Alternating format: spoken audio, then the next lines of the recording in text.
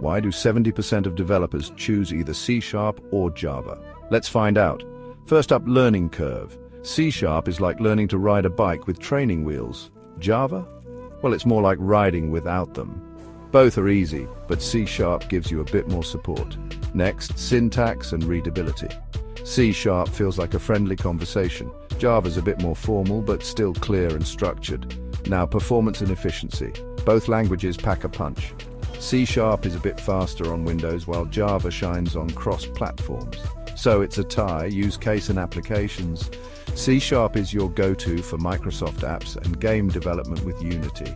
Java dominates in Android apps and large-scale enterprise systems. Pick your battlefield. Lastly, community and ecosystem both have massive communities ready to help. Java's been around longer, but C# is catching up fast. So, C# or Java? It all depends on where you want to go. Happy coding?